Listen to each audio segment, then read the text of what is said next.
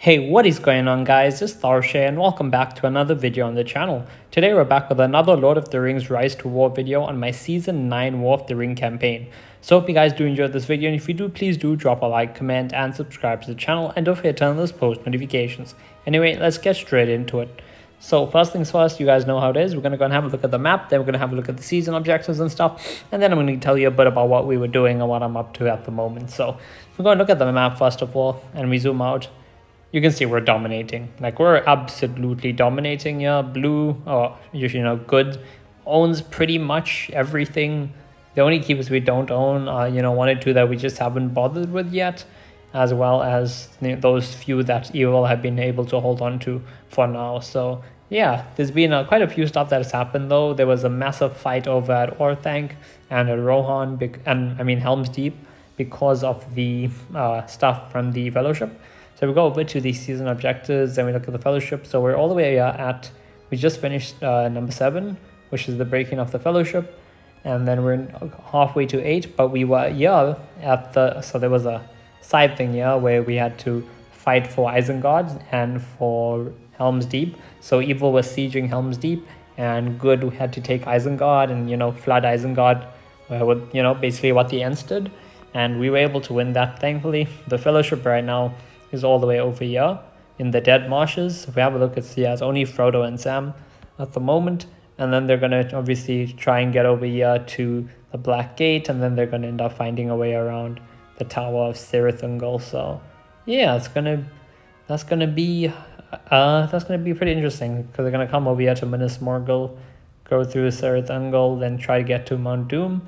And right now we own all the land around it. The only thing we don't own is Barad-dûr, which is obviously Mordor's capital. So we're going to have to see whether we can take that or what's going to happen over there. But we own all the surrounding land. So right now, if we look at the influence of speed, we can see that it's, definitely in our favor here. So that is great. So yeah, this is the current map as it is. There's a big weapon up here in the north at Gundabad. So that is Gundabad fighting a bunch of the Arrow Fellowships. And then there's even some Mordor, Lothlorien, and Rhûn fighting up there. Small weapon here between Isengard and Lothlorien, but there was much bigger weapons here before between Orthanc and Helm's Deep. There was like a 9-10 million weapon. Over here at the Dead Marshes, as you can see, everyone is currently battling it out over here to try to clear the way for the Fellowship. So Good is pushing, we're going to try to push for the Black Gate. Though you can see a bunch of evil AI over here, so we're going to have to see what the AI do, how that ends up working out.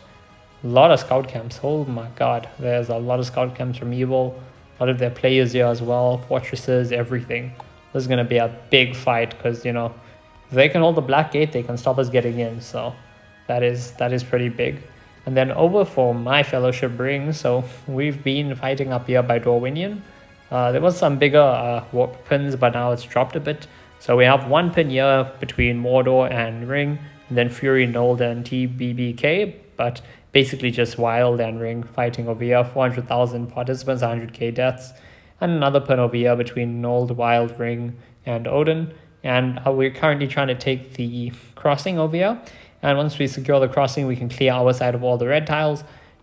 Push their side, break their forts, teleport their players away, and then we're trying to get over to the keep over here. So target is the keep, to try and surround that and get that. But Evil have been putting up a massive fight. Right now it's just been, absolutely back and forth. So yeah, you can just see all the march lines going back and forth at the moment. Yeah, and all the territory that's currently in contest. If we go to my battle reports, pretty decent report. Level 41 Eowyn against level 45 Khaldun. Gear wise, he's not bad on gear. I'm not sure what respect level he is though. And if you look at my Eowyn, you can see she's got the Cutlass fully refined, fully strengthened. We've got the Quilted Armor fully refined and fully strengthened. It especially would help against like a Sauron or Saruman. Anyone who does focus damage. Horseman's Helm, and then we have the hit lane. But I am wondering, guys, if any of you, what would you guys think? Should I go with a hit lane, or should I give her unique? Because I broke her unique down, to actually strengthen Gimli's and Drord Calabash. But now I've got the spare accessories again, so I can actually start strengthening her unique if I really wanted, right? So I could do that.